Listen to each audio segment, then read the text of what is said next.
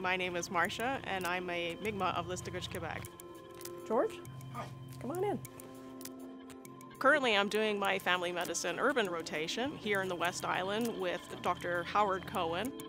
Right now, I spend most of my day interviewing and doing physicals on patients and doing a follow-up of their medical care. With your feet on the floor, put a pillow underneath your elbows. When I was studying sciences with all of my friends, most of them were applying to medicine, and I never thought that I would get in.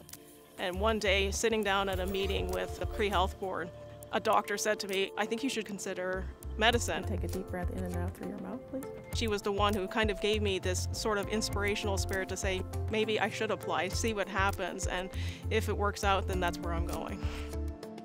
Every community I've ever visited, everybody seems so happy to hear that I'm in medicine, that I'm an Indigenous doctor, I'm being trained for this, and they're already recruiting. I was a Med 1 when someone first said to me, "Could you please come back and work in our community? Because we're really looking for someone who's willing to come here and willing to stay." I'm going to look in your ears. Again? Yeah. God, these ears.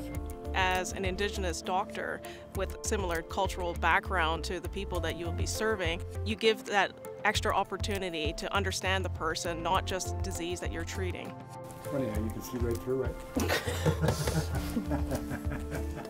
Actually being with a patient one-on-one and talking to them, patients just open up to doctors the way they don't even open up to other family members. It's unbelievable how much impact you can have on someone's life.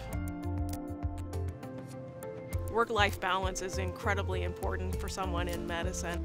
When I come home at the end of the day and I just can't read and I can't focus anymore, I just want to walk, I want to move. For me, it's hiking and walking. In the wintertime, it's a lot of snowshoeing. As a future doctor, I want to be a role model to my patients, and so I try to improve myself as well. I want to be able to say, look, I did it, you can do it too.